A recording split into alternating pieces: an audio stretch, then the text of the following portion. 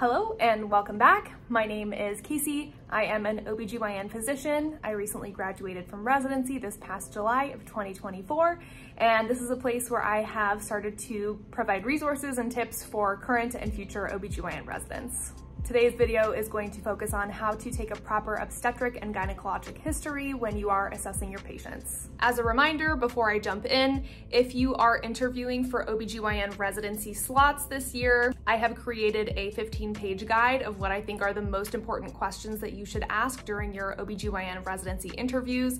You can download that from a link in my description box below, and feel free to share that if you're not, but you know anyone else who is going into interview season this year. So just like with any other patient that walks in through triage or that you're seeing in clinic, if you've never seen them before, you want to get the usual points of history, such as a surgical history, a past medical history, allergies, medications, and their social history. If the patient comes into clinic for the first time as a new OB visit or a new GYN visit, there are certain questions that you want to ask to obtain a more detailed history for both these categories in obstetrics and gynecology. So if it's a new OB visit, meaning that this is the patient's first prenatal visit in their pregnancy, or if you are seeing them on labor and delivery or in triage and you don't have all of their history, this is what you want to ask them. First, you need to clarify what their G's and P's are. That stands for gravidity and parity. So the G's, or gravidity, represents the number of times that a patient has been pregnant, including the current pregnancy, whereas P's are the outcomes of each of those pregnancies. So if a patient is pregnant for the first time, they would be a G1 P0 because we don't actually know what the outcome of that pregnancy is going to be. Parity has 4 categories, and the way that I remembered them as a medical student was TPAL. T stands for term pregnancies, which means pregnancies that were delivered at 37 weeks, 0 days or beyond.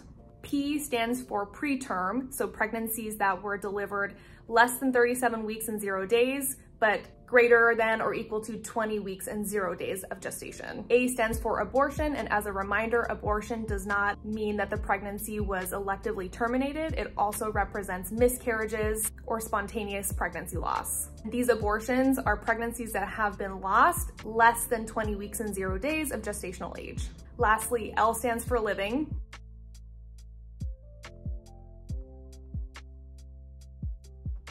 So if a patient became pregnant with her first pregnancy, during the pregnancy, she would be a G1 P0. If she delivered that pregnancy at 38 weeks and that was a live born baby, she would then be a G1 P1001. If she delivered that baby and it was a stillborn, then she would be a G1 P1000. When you see these patients in clinic for the first time, you want to figure out what their G's and P's are, as we call it. And in order to do that, you're going to have to ask them how far along were they when they had each of their babies, have they had any miscarriages or terminations, and were all of their infants live born at birth. In addition to that, you want to find out about any birth events. First and foremost, were their deliveries vaginal or by C-section? And if they had any C-sections, you want to ask them what was the reason that you had to have a C-section for. I also like to ask them if they had any associated complications with the surgery or post-operatively. And if they had a vaginal delivery, there are a couple other questions that you want to ask as well. You want to find out if they had a shoulder dystocia.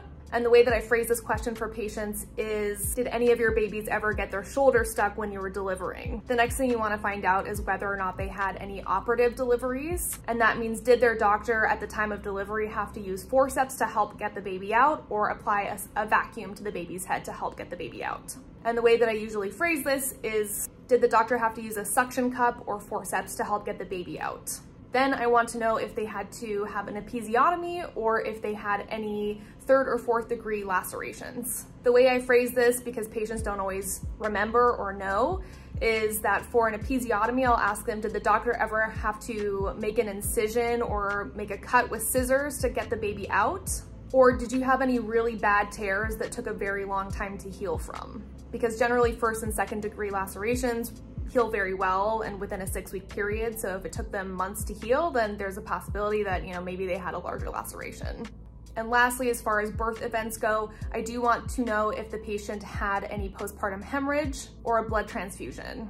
And I'll usually just say, did you have any really bad bleeding after delivery? Or did you become very anemic, requiring blood transfusion? In addition to the G's and P's and any specific birth events, you also want to know if they had any complications or medical conditions that affected their prior pregnancies, such as gestational hypertension, preeclampsia, gestational diabetes, and so on. So I'm going to move into talking about how I obtain a gynecologic history. And it's worth noting that if I have a patient who's coming in for a gynecology visit, I'm not going to ask them quite so many detailed questions about their obstetric history, particularly if they're perimenopausal or postmenopausal.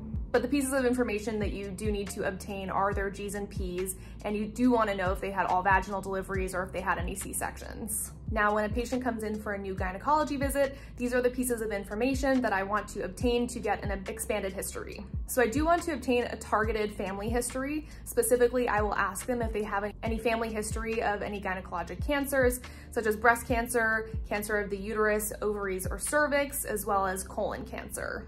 Then I'm going to jump into their menstrual history, and the first thing that I want to find out is how old were they when they had their very first period. This is called the age of menarche. If they are more senior, then I will ask them as well, how old were they when they went through menopause? Or when was their very last period that they remember having? If they are menopausal, I also want to ask them if they've ever been on any type of hormone replacement therapy. And if they're currently menstruating, I have to ask them several more questions. I want to know, how many days does your period usually last for? What is the flow like? And the way that I find this out is just by asking, how many pads or tampons do you usually have to go through in a day? I also will ask them if they have regular monthly cycles and about how many days there are between day 1 of a period to day 1 of the next period. In addition, I'll ask them if they have any associated menstrual symptoms, such as severe pelvic pain versus mild cramps versus mood changes. I keep having to move because of this bar of light here. The next part of the gynecologic history is identifying if they know if they have had any sexually transmitted infections in the past. So I will approach this by saying, have you ever had any vaginal or pelvic infections like gonorrhea, chlamydia, herpes, or syphilis? I like to name a few of them just because sometimes if you don't name any of them, they might not actually remember. And those are the very pertinent ones that I do want to know about. I will also ask them about their sexual history, firstly, how they identify and what pronouns they prefer, and whether or not they're currently sexually active. And the way that I phrase this, that's kind of a gentle and easy way to address it, is I'll say, are you currently sexually active? And if they say yes, then I will say, do you have male partners, female partners, or both? In addition to that, I will also ask them if they ever have any pain with intercourse. And then that's a whole different can of worms, because then you want to ask them at specific points in intercourse, when is the pain worse? But we don't need to cover that right now. Lastly, I do want to know about their pap smear history. So I want to know, when was your last pap smear, and do you get regular pap smears? What was the result of the last pap smear, as in was it normal or abnormal? So usually I'll say, when was your last pap smear and what was the result? And have you ever had any abnormal results? If they say yes, they have had abnormal results, then I'll ask them a couple more questions, such as, did you ever have to have any biopsies or procedures? Because typically if you have an abnormal pap smear, we'll either follow it up with a repeat pap smear a little bit earlier than we normally would have, or we'll perform a biopsy, and if that biopsy is abnormal, then we will perform an excisional procedure such as a leap or cone.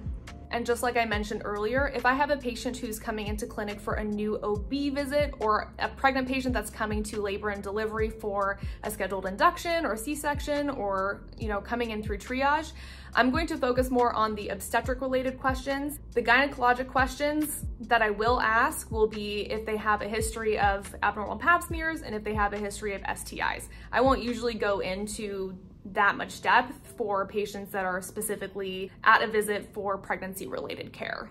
All right, that is everything for today's video. I hope this was helpful for you, and I will see you next week.